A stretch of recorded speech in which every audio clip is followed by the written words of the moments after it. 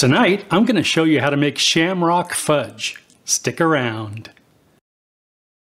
Greetings, my confectionery compadres, and welcome to Randy Makes Candy, where I help you make tasty treats that people love to eat.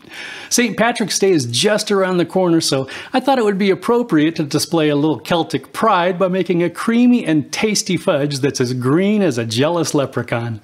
As always, I'd love to hear about your results if you decide to make your own Shamrock fudge, as well as suggestions for other recipes you'd like to see in future videos.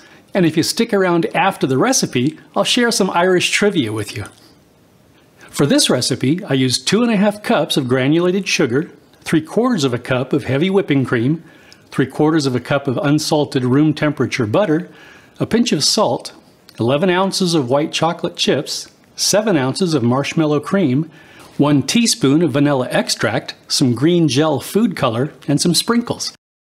I also used an 8x8 baking pan, some parchment paper, a large bowl, a large saucepan, a couple of spatulas, and a thermometer. Okay, let's make some candy. Line the baking pan and set it aside. Place the white chocolate and marshmallow cream in the bowl and set it aside.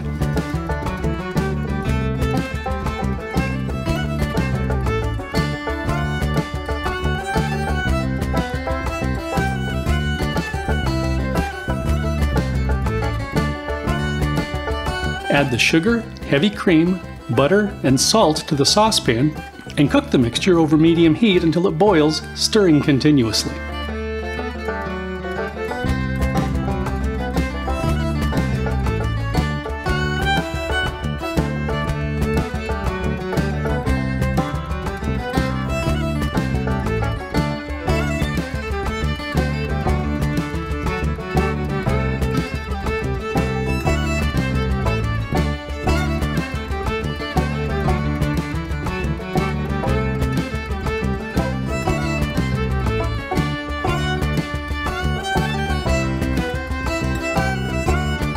Add the thermometer and continue cooking until it reaches 234 degrees Fahrenheit, adjusted for altitude. Pour the mixture into the bowl, add the vanilla extract and food color, and stir until everything is melted and combined.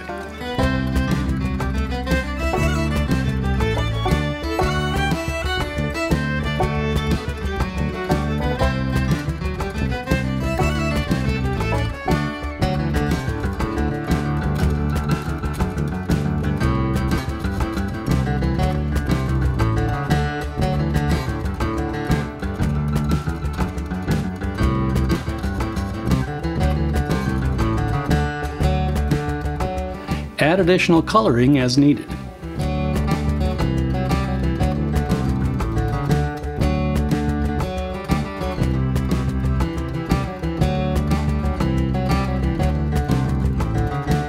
Pour the fudge into the baking pan and top it with sprinkles.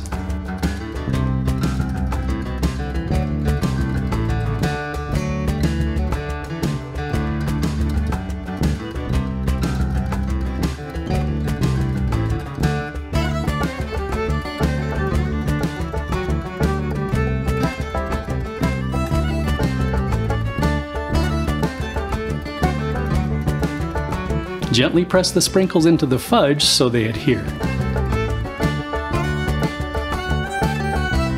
Refrigerate the fudge until it's completely set.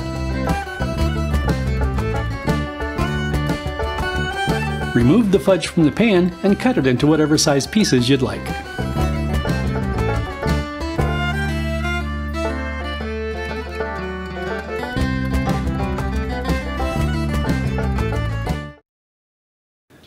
And that's it.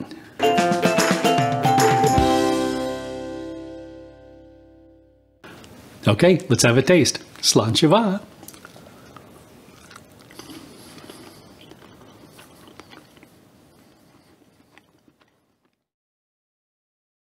I don't mean to be immodest, but this is perfect fudge. It's smooth and creamy and melts in your mouth and coats it with a layer of happy. And while I really do like making things with layers of flavor that synergize into something greater than the sum of its parts, there is absolutely a place for simplicity. This has one flavor, and that's all it needs. And since you can switch out the color and sprinkles to make this a perfect treat for any occasion or no occasion at all, you really ought to try these. On St. Patrick's Day 2011, Irish-American astronaut Catherine Coleman celebrated in space by playing a century-old flute and a tin whistle belonging to the Irish musical group The Chieftains. According to the Guinness Book of World Records, the highest number of leaves ever recorded on a single clover stem is 56. That's 14 four-leaf clovers worth of luck. Finally, although St. Patrick is known as the patron saint of Ireland, he was actually born in Roman-occupied Britain. At age 16, he was kidnapped by Irish raiders and sold as a slave to a Celtic priest in what's now known as Northern Ireland.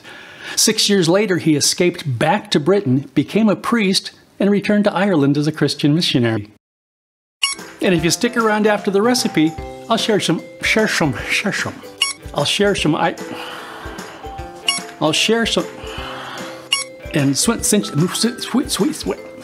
St. Patrick is known as the